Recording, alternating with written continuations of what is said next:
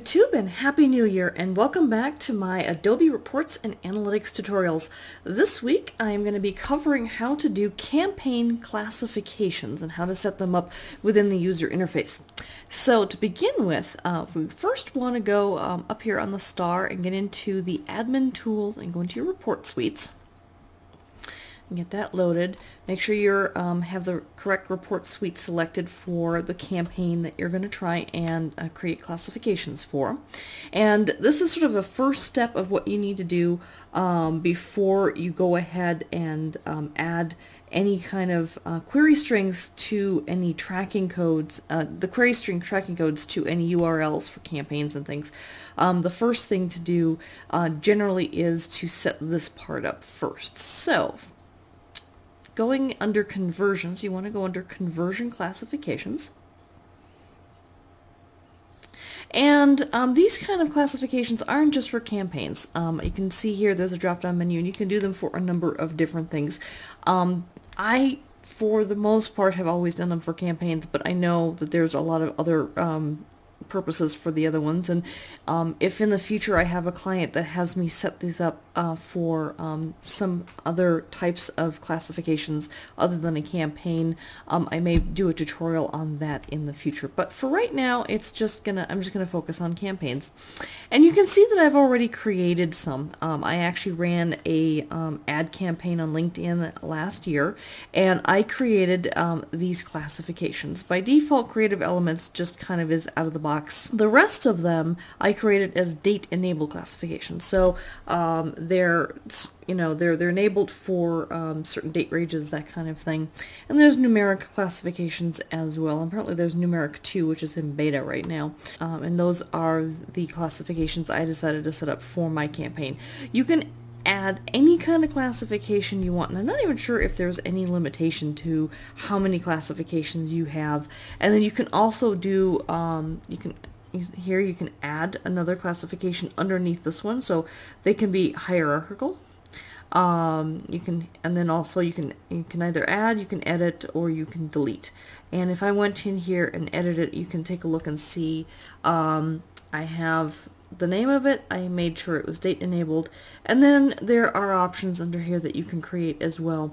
And I'm not going to go into detail on that right now, just because I've actually not had a need to use this. This is where you go to create and add classifications and things. So that's step 1. Step 2 then is going to be, here you have the classification importer. Now this entire system for campaigns and classifications used to be called Saint. So if I start saying things about Saint, don't be confused, because that's what I've always called it in the past. And it was, I forget what Saint exactly stood for. It was SiteCatalyst something. I forget what the other letters stood for, but I've used it as Saint for a very long time. Alright, so selecting the report suite, making sure you have the right one. I mean, if you're already in a report suite, it kind of just auto-populates that. Data set to be classified, etc. This is if you want to download a blank template. So if you've just created a whole new hierarchy and you've not done any run any campaigns or anything through this yet, or run any classifications through this yet, then you want to download a blank template so you can fill it in, and it's going to end up being a tab eliminated file. However, I already have created one, so if I want to go back and edit the classifications, then I would want to go through, and you can either do browser export or FTP export. Personally, I prefer the browser export. It's easier. And you just kind of go through all of the options in here in terms of date filters and just, whatever options that you decide that you want in terms of the actual tab eliminated file that you want to export, and then you click export file. And since I don't have Office on this system, I went ahead and saved this as a PDF. So this is basically what it generates. And I opened this in Microsoft Excel, and you want to make sure when you download one of these, either if it's blank or if it already has data in it, you want to make sure that the first four, actually the first 5 rows, that you don't touch them. These are not to be edited at all, period. Just don't touch them. Otherwise, you're going to have problems when you import this back into the system later. Then what you do here is all of your query strings will show up over here. So these are the query strings I created for my campaign. These are the ones that ended up getting appended with $CID equals at the end of the URLs for my campaigns. And then this is how I classify them. So creative elements. So I had 2 types of ads. I had ones that showed just charts, and then ones that showed just people in the ad. And then you can see here I had 3 flavors of the chart ads and 3 flavors of the people ads. And then, campaign name, I named it lead generation. It was a lead generation campaign. That's why I was running it. It was vendor name was LinkedIn. And so in this case, I could say LinkedIn, I could say Google, I could say Yahoo. It depends on where you're serving the ads up. And so I could have taken the same ads that I created and run them on Google, etc. And then ad type. So sometimes you can have a text only ad, or you can have picture and text, or any number of things. And I just personally decided to call out that those picture and text.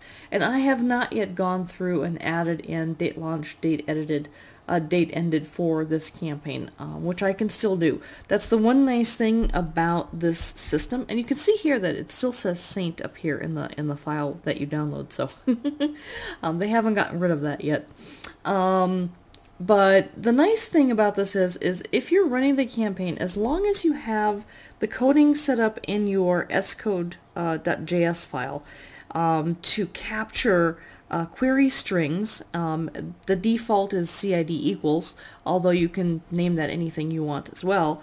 But anytime if you have that set up, and then you set up your query strings on your ads so that you're capturing the CID, whatever follows the CID equals, and then it's going to be this little string here, as long as you're capturing that in your system, then you can come back in and you can fill this part out later. So this part is not important at all. But I generally recommend my clients make sure that their classifications are set up ahead of time. I have run into problems with that in the past. That may have been a glitch that no longer exists. I mean, this was 5 years ago when I was running into the problem, but nowadays that may or may not be an issue. But you definitely want to make sure that you have your scode, you have your developers make sure that that scode.js file is updated to capture your query string information. And that's, again, that's more technical. That's a developer thing, and I'm not going to go into those kind of things in these tutorials, as I am not a developer, and I'm going to say something wrong when it comes to that anyway. Alright, so once you've downloaded that file, you edit it, and then you import it. Like so. So you use the import file, and you can either do browser import or FTP import. I always go by browser import. It's faster, in my opinion. And you have an option here when you import that file. You can overwrite data conflicts. So if you think that there's going to be data conflicts between what you've edited and what's in the database currently, and you know that what you've edited is what you want, and you don't mind it overwriting any conflicts, then you can go ahead and select that, and it will overwrite any conflicts. If you're not sure, don't check that box. And it will definitely let you know after it's done importing the data whether or not there were conflicts, how many there were, etc., so that you can go back in and go through and say, okay, why am I conflicting? What's going on? And then you can also check here automatically download classification files after the import is complete. So after you've imported your file, you can download again, so that if there's been any new traffic, any new data for tracking codes and query strings that haven't come, that weren't in the file you were editing in the first place, then you have a updated version. Alright, so those are your options, and then you can import the data back into the database like that.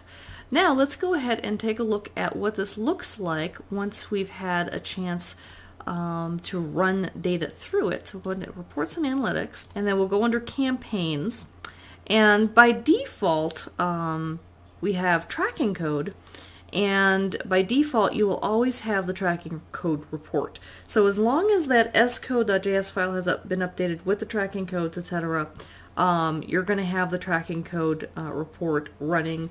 And it didn't take my change on the date. Okay, there we go. So by default, you'll always have at least this report, even if you haven't set up your Saint file or your classification importer file or whatever you want to call it.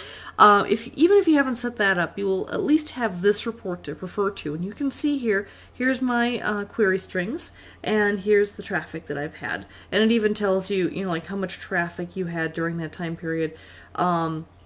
Visits, unique visitors, and page views that weren't related to your query strings at all. And if you want a nice clean report, I often will do a does not contain none and take that out of there. So that's just a quick little side tutorial there on using the advanced filter, is to just, if you want to clean up your reports, you can use this to does not contain, and you can actually add and remove things to search on and things, but it just kind of cleans up your report a little bit, especially if you're sending these reports to an executive who doesn't understand what that none means and is going to ask questions and stuff, and sometimes it's easier to not include it. So just a little side note there.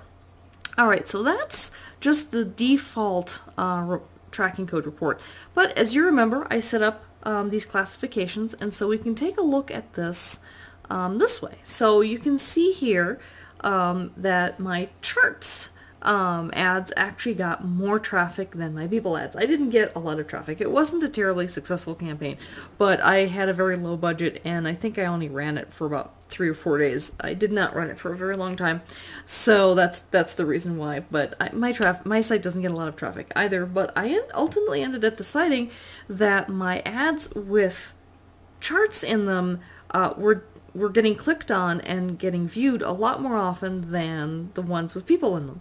So for future reference, if I'm going to do a lead generation ad campaign from my website, I'm definitely going to lean towards having charts and graphs in my ads and not people. So that's definitely something that I learned from that. And you can do correlations with these things as well. I don't have a ton of traffic, so it really doesn't make a lot of sense, and I don't have a lot of different variables to look at.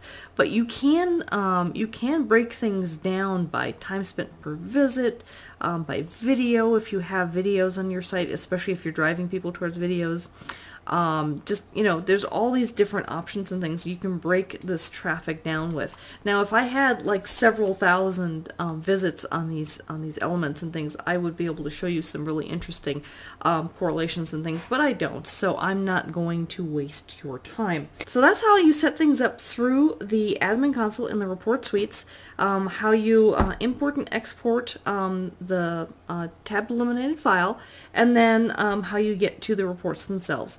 And then also just make sure that your developer has set up the s.getQueryParam to track your query strings. In, like I said, the default tends to be the letters CID, but your developers or your IT department may have some other ideas, or have your own methodology for doing these kind of query string tracking, or maybe you're using a third-party vendor. Talk to them about it, see what they would recommend, but if not, just the default s.getQueryParam should be set to CID by the default, if you don't want to get creative and do your own.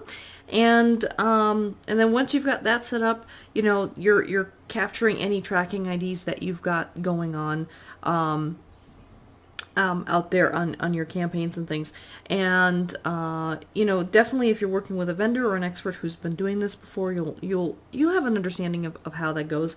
And you're capturing that data, and then you can run everything through these campaign reports and get some really good correlation data and things, and see where people are going and what people are doing once they've come to your site through your campaign. And I think that's pretty much everything I have to show this week. So if you like this video, please give it a thumbs up. And if you haven't subscribed yet, I have more tutorials to come, so please subscribe to my channel. If you have any suggestions of tutorials you would like to see that I haven't done yet, I would appreciate a comment below. Otherwise, until next week, take care.